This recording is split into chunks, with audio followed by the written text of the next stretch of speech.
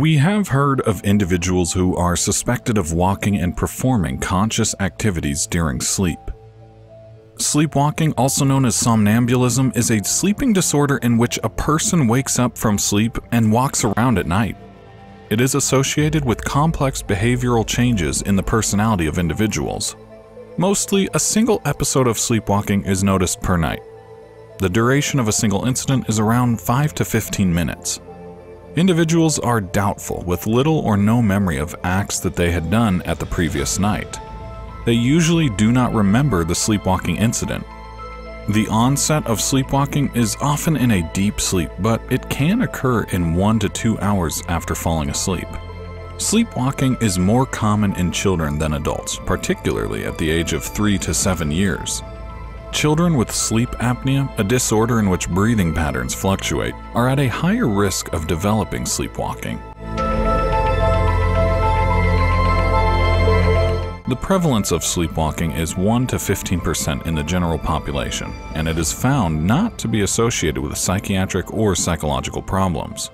It is a partially hereditary disorder. According to a study, it is 10 times more likely to occur if your first relative has a history of this disorder.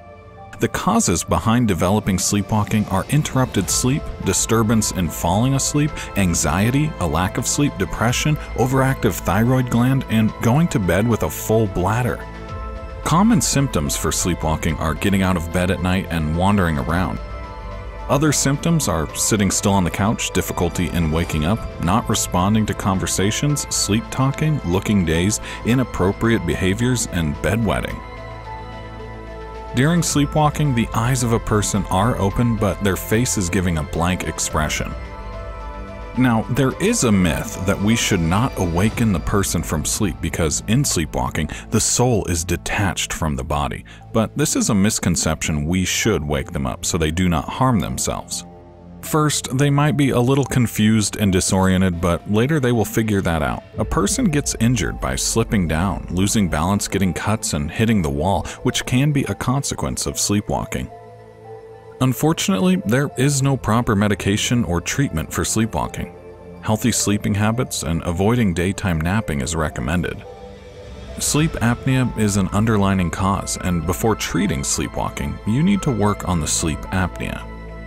There are some tips you can try at home. These include proper exercise, meditation, playing music that can relax you and relieve your stress.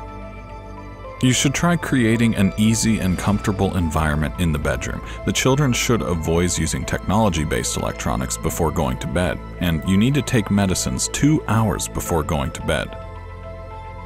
Avoid eating large-sized meals and spicy food items at night, and there can be alternative therapies like yoga that keep you active and healthy. As sleepwalking causes fatigue, people suffering from it should stay relaxed.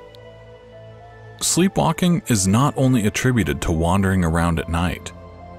People also perform a series of other strange activities like cooking, cleaning, screaming, running out of the house, and driving too long of distances. Yes, driving.